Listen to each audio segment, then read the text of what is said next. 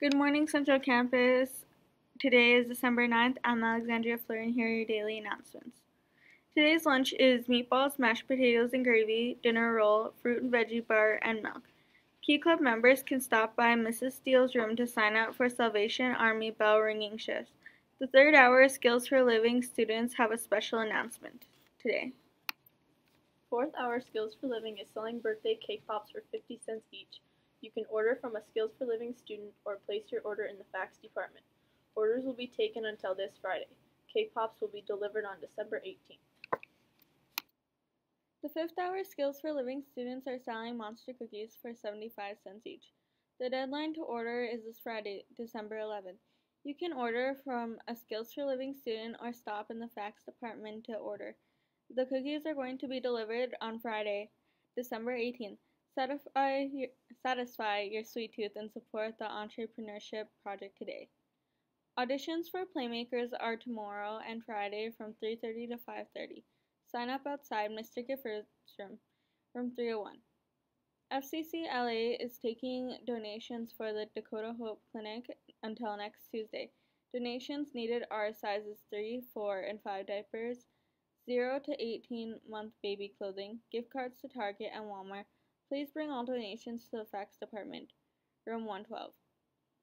Applications for Science Olympiad are due today to Miss Kelly or Mr. Barstad.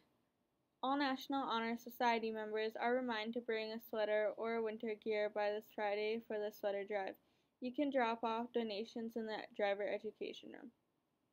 FFA fundraiser items are arriving on Monday, December 14th. All students who sold Club's Choice should plan to pick up this product on Monday after school, even if it's after practice. Fruit and meat can be picked up and delivered any time during this week. However, Club's Choice items must be picked up on Monday because these are frozen items and freezer space in the Agriculture Education Department is limited. The FFA Christmas Party December meeting is Thursday, December 17th at 3:30 in AGED department. Plan to attend this once-a-year event. There is a TSA meeting on Friday after school in room 8. All members please attend. Happy birthday today to McKenna Greek, Avisha Karaman, Kaylee Morehouse, and Hadagorn Wetzel.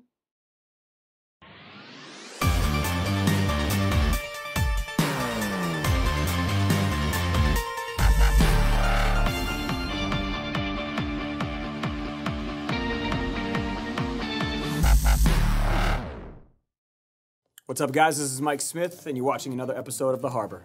You know, I was having a conversation with a friend the other day, and we started to talk about all the different kinds of people in this world. And we began to realize there's really two kinds of people. There's critics, and there's creators.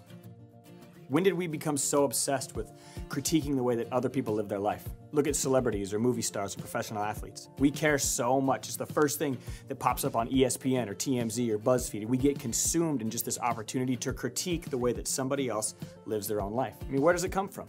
Honestly, I think it comes from our obsession with being right. It's like we're self-entitled today to just having the concept of we need to be right. We deserve to be right. I'll never forget the first time I decided to create something big.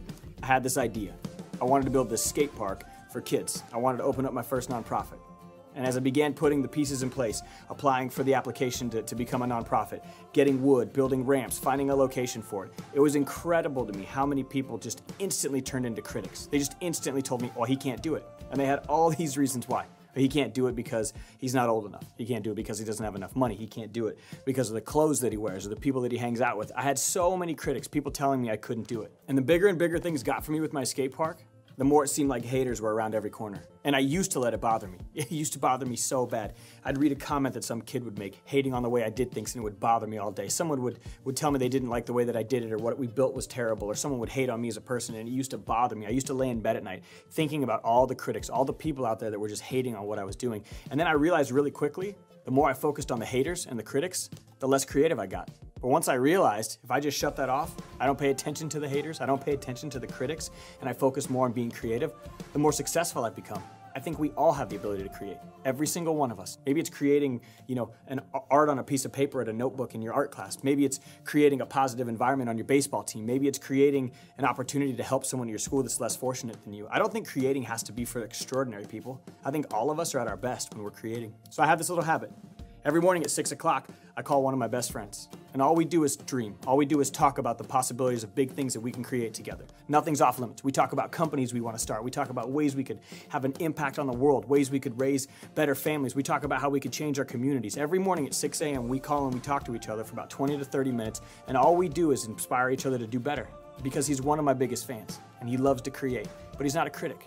I ultimately think having someone in your life that you can dream with, someone in your life that you can bounce ideas off with, someone in your life you feel safe to come to with your biggest ideas, I think that's so important. I think it's crucial to giving us an opportunity to live a creative life.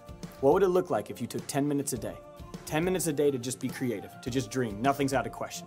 Grab a sketchbook or a notebook or your tablet and just write or draw or just dream about big things that you might be able to create. Ultimately, the cool part about creativity is that it breeds bigger ideas. It breeds progression. It breeds this opportunity to do things that have never been done before. But being a critic, being a hater, all that does is slow the process down. All it does is stop the opportunity for something incredible to happen. So I guess my challenge for you is simple. Think about how you spend your day. Are you a critic or are you a creator?